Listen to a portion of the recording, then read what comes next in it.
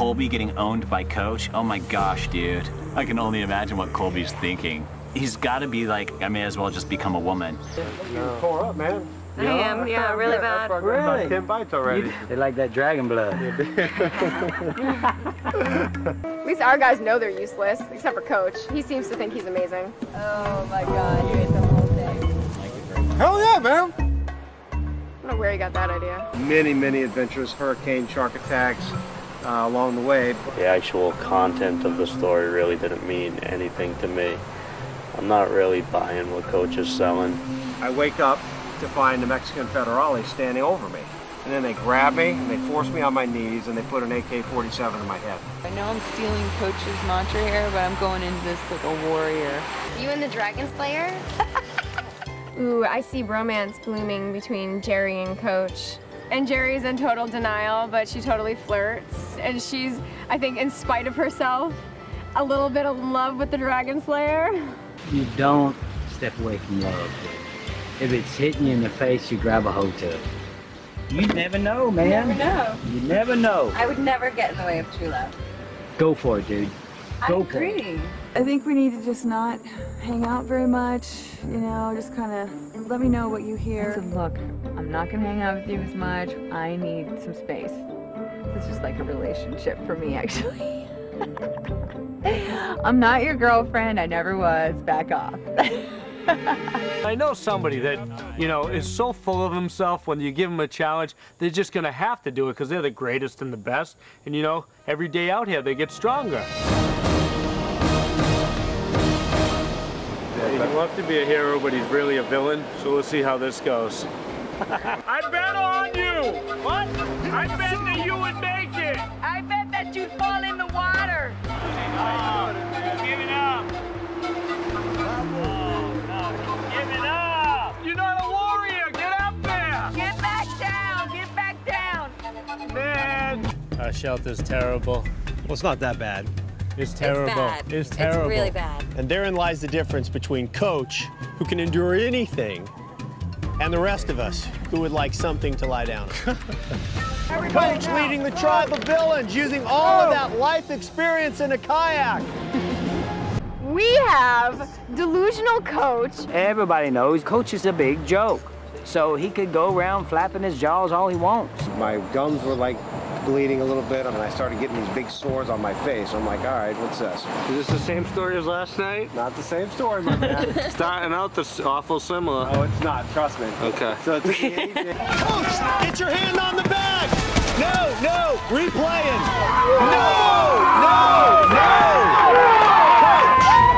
Coach! You lost! Coach! No! Do over! Coach! Inadvertent or not, you used your arm. Take that anger and point it to the pirate, not me. Let's go, never mind that, let's go! Coach in trouble! Coach in the mud for the villains! Hero score! Coach will delegate, you do this and I'll do this and we'll go do that. But then when you look, Coach is gone 2 miles out. But dude, it's gonna be all for nothing. It's that one sentence that Sandra said tonight that was not even true, man. If you want me to coach you through it, I may tell you things you don't like, but it's gonna turn out better for you. I promise you. Like what? Don't wear feathers in your hair at Tribal. Don't tell your stories. People don't believe your stories. They mock you. There's no reason to tell them. And do your Tai Chi in private where nobody can see you.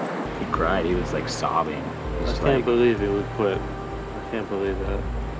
This morning, there's been a little bit of an attitude shift. Coach had a little sob session with Tyson, wanted to quit the game or something. I don't know. That's not much of a coach if you ask me. So what was the crap you're talking about? Tyson was talking crap about you. What was he saying? He's like, oh, Coach is down on the beach crying. And the girls just kind of made fun of it.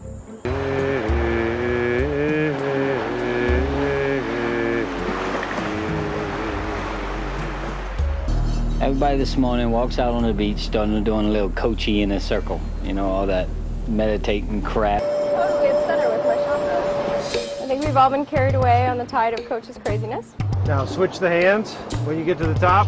But I think the important thing is that we're drinking the Kool-Aid as a team. And everyone's gone crazy together. Stand up.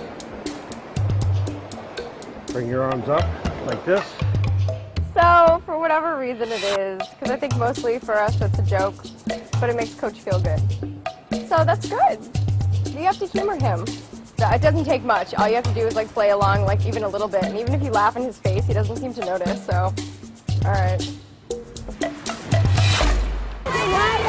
now with a free shot! Wide open, Coach! Not even close. Coach with the rebound and an opportunity to score, but he blows it. Come on! Coach now for the Villains. Get it, Calvin! Just hold it, Candace! Coach is a chick, come on! I'm gonna show Coach, I'm gonna say. Coach will do whatever you want. Just scared. Yeah. He's a scared little puppy. I feel like I need to do something monumental like the Knights of the Round Table. That would go like this, and you put. And I do this? No, you do. You would like knight me just like that. Coach bows down to me. He was the one kneeling to me, and I knight him.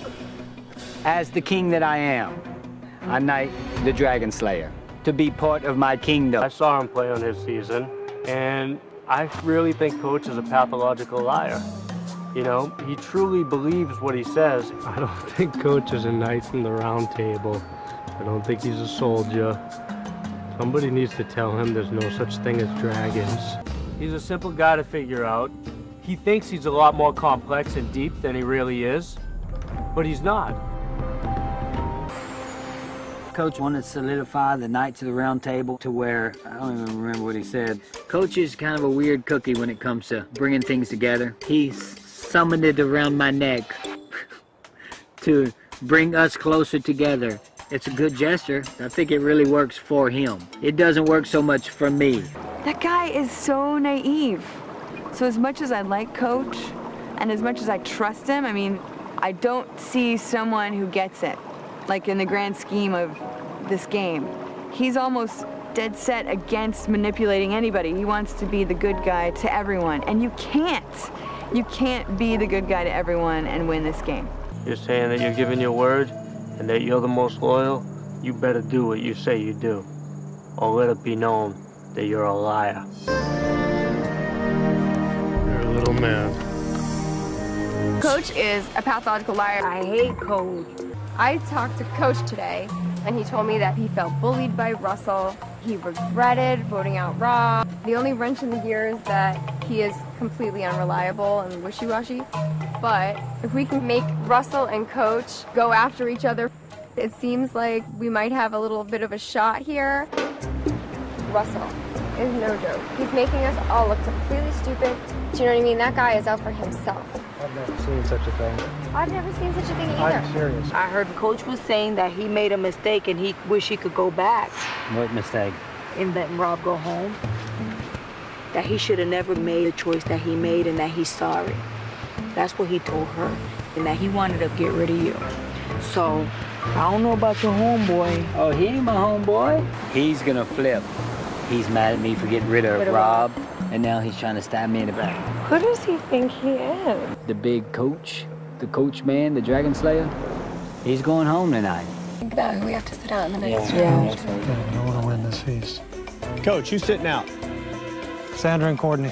Why did this stupid mistake get made again that we made last time? He's the one that says Sandra and Courtney. Come on, guys, let's do it. And I had comments like, well, I'm going to do my best. Courtney, you're not having any of that. When, you know, it's a reward challenge, it was Coach saying, well, I want to eat, so A squad on.